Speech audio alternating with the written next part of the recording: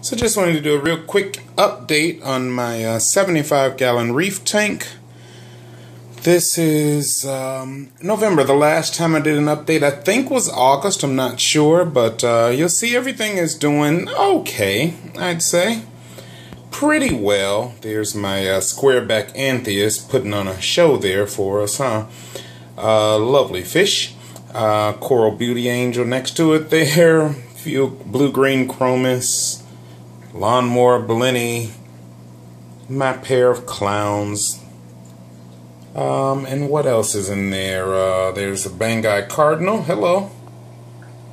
And there's a 6-line wrasse in here somewhere if he ever appears. But things seem to be going pretty well. You can see my Xenia is still, my pulsing Xenia is still going out of control. Remember, it started with just 2 stalks, so I'm quite pleased that it's doing as well as it is. And then same thing, my flatworm problem that I was talking about in a previous video on this cabbage leather, the Sinularia over here.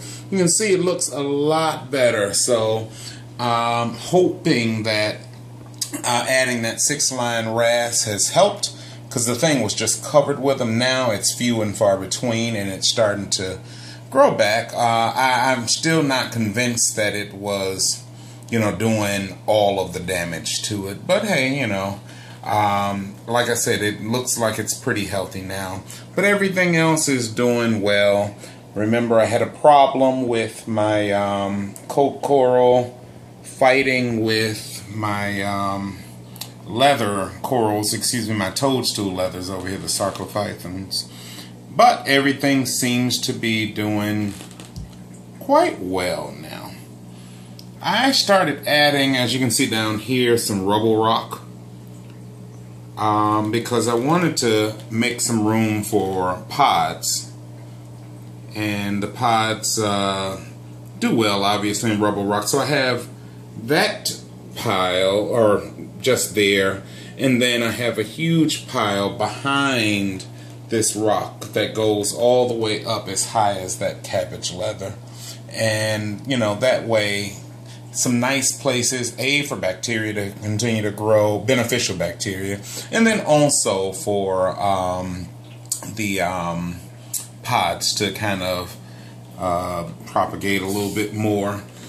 But everything else is doing well. I still have my issues. Well, not really. My peppermint shrimp have taken out one of the Aptasia that was on that Vietnam zoanthid there.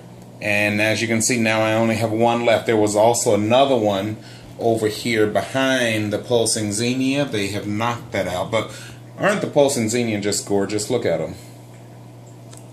See if we can get them pulsing there.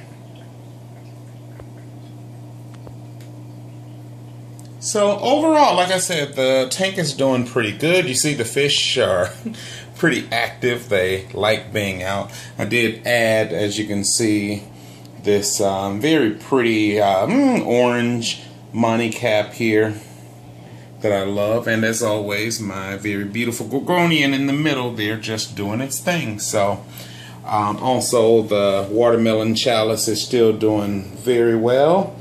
Just wanted to get you a close-up so you can see the beautiful color on it. So I think, like I said, everything is really doing well in this tank, and I'm kind of glad, you know. Like I said, this is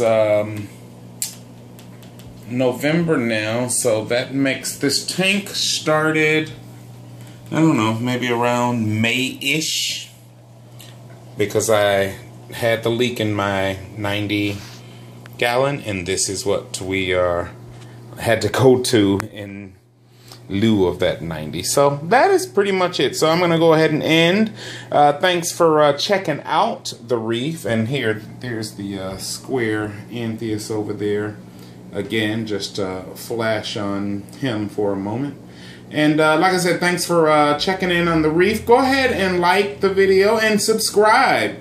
That way you'll be the first to see when I upload new updates or, you know, any other content. I have I'm building a nice amount of reef content on this channel. So check it out.